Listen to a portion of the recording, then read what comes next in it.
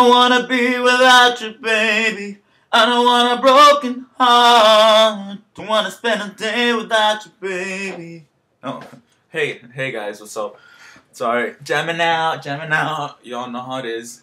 Anyways, as you guys know, I recently released a new YouTube video for Take-Two. It was the cover-up of the Irene 25th year anniversary. It was a crazy event, mad fun. For those of you that haven't seen the video, you need to check it out. Very cool stuff. But you see, we had some technical difficulties, just a little bit. Due to certain reasons, I won't go into any details, but I wasn't able to get the audio. So the proper audio anyways. So the audio that came out was honestly a little shitty because we weren't prepared for the situation that happened.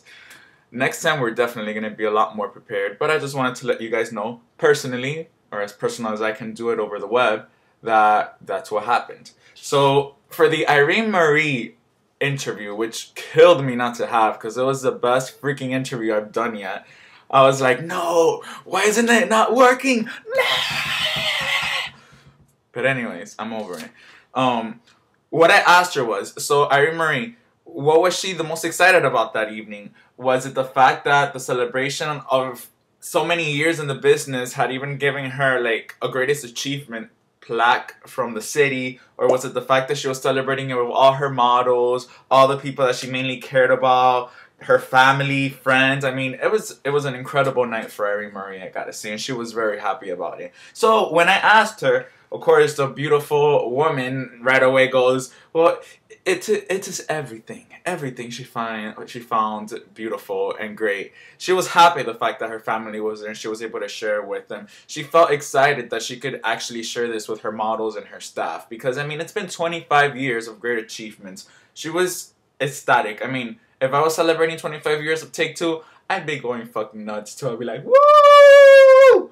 But anyways, I'm going to read here quote per quote what she said, or what I can remember that she said, because I have no audio for it, and I was so excited to hear her that I was just like, yes, whatever you say, yes.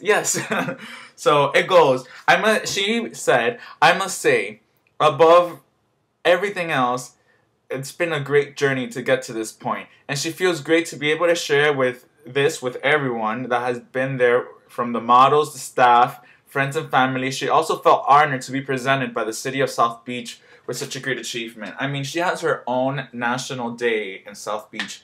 Who the hell has their own day? Tell me. I don't have my own day. Do you have your own day? Because if you do, you better share with me. You know what I'm saying? But anyways, guys, thanks a lot for tuning in. Thanks a lot for always checking out my videos. All of you rock. If you want to hear anything specifically, if you want to check out anything, let me know. I'll do it for you guys. Let me know. Look, check out my nipple. Woo! Alright, guys. Keep it tight. Peace. Peace, I said.